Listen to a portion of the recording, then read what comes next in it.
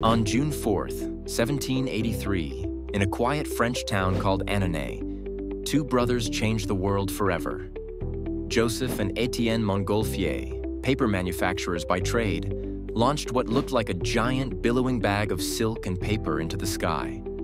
It wasn't magic, and it wasn't fiction. It was the first public demonstration of a hot air balloon. Crowds gathered, skeptical and curious. What they witnessed defied imagination. The Montgolfier balloon rose with grace and awe, reaching an estimated 6,000 feet before gently descending several miles away.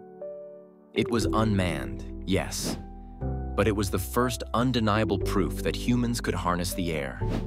The concept was breathtaking. Before airplanes, before helicopters, even before bicycles became mainstream, the Montgolfiers had touched the heavens with heat and fabric.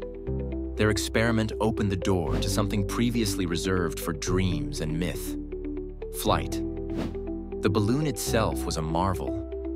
Crafted from taffeta and lined with fire-resistant paper, it used simple physics. Hot air rises.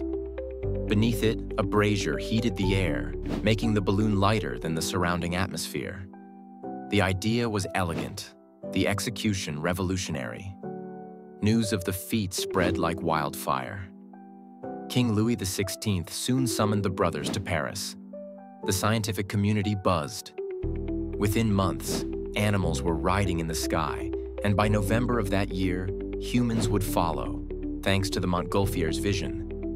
The June 4th launch wasn't just a spectacle, it was the spark of aviation.